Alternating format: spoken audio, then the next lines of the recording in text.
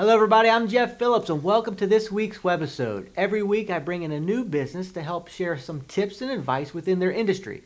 And today I have Ben Quinn, and Ben, welcome to the show. Thanks, Jeff, for having me. Yep, sure. Why don't you explain to everybody a little bit about yourself and what you do? Great. My name is Ben Quinn. I'm a small business advisor with Farm Blue. And what I basically do is I help people start and grow successful companies. And the three big outcomes that I help people with are time, team, and money. And what that means with time is reducing the number of hours you have to work in your business. Team is around hiring, retaining, and motivating the absolute best employees. And money is increasing the owner's compensation or increasing the profitability of your business. All right, Ben, so there seems to be a lot of myths out there within your industry. Can you help dispel some of them? Sure. There's two main myths that I see. One is that business advisors are for failing companies. And this actually the opposite is true. The majority of people I've worked with over the last 7 or 8 years are good companies. They're doing well, they're profitable, and they're trying to go from good to great.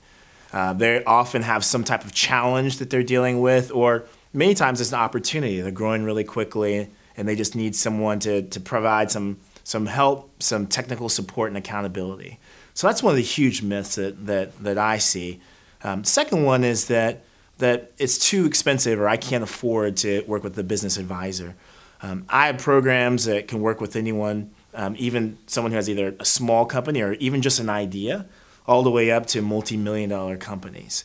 The way these programs are designed, because people hire me to help improve time and money within their business, it's designed to pay for itself over time. We're working on strategies to help generate revenue to not only cover the services and the investment in the services, but also generate magnitudes more in terms of profitability of the business. Okay. So those are two things I see. Okay. Now, and going back to the first myth, when you talked about only unsuccessful businesses have coaches, I like to use the analogy of athletes. I mean, Tiger Woods, all the best athletes in the world have a coach, where all the non-professionals don't. That's absolutely true. And I have a coach that keeps me accountable. And not only is you see that in sports, but most successful CEOs of Fortune 100 and Fortune 500 companies have coaches to keep them accountable, to give them support, and to help them be the best that they can be. Okay.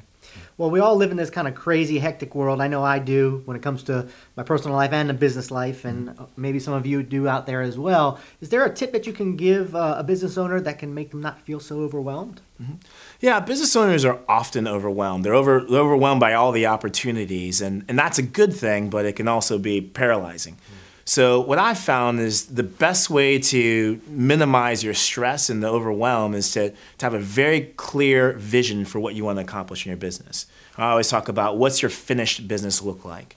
For some people, that means they're going to be generating a specific amount of money, $200,000 a year, to be able to put their kids through college. For some people, their finished business means they want to sell it at, 4 years or 5 years from now for a specific amount of money. For some people, it's about impact. For a nonprofit or another organization, it could be the number of people they help in a year. But whatever it is, when you're really clear about your vision, it tells you what not to do. Most people are overwhelmed by the options, so you can focus on what's important and will help you get your success, and then you can say no to everything else, and that helps decrease the stress. Okay. Well, good information. Thank you for that. Sure. Can you just end with giving us your best tip that you can give a business owner? Yeah, the number one tip I'd say that makes a difference between good businesses and great businesses is the level of accountability you have in your life.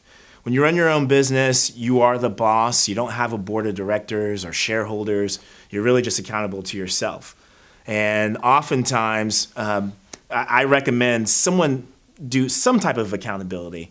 It could be a mastermind group, which is just a group of business owners that get together once a week or once a month to make sure that they accomplish whatever goals they're working on. It could be a one-to-one mentor. It just could be someone who's in your industry and you meet weekly just to discuss ideas and you commit to what you're going to do and follow through. Or it could be hiring an advisor, so someone who's professionally trained to help businesses be successful. I'm a certified business coach.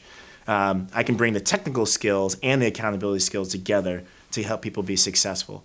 But the key is you need someone or something to keep you accountable accomplishing what you want to get in your business every week. Okay.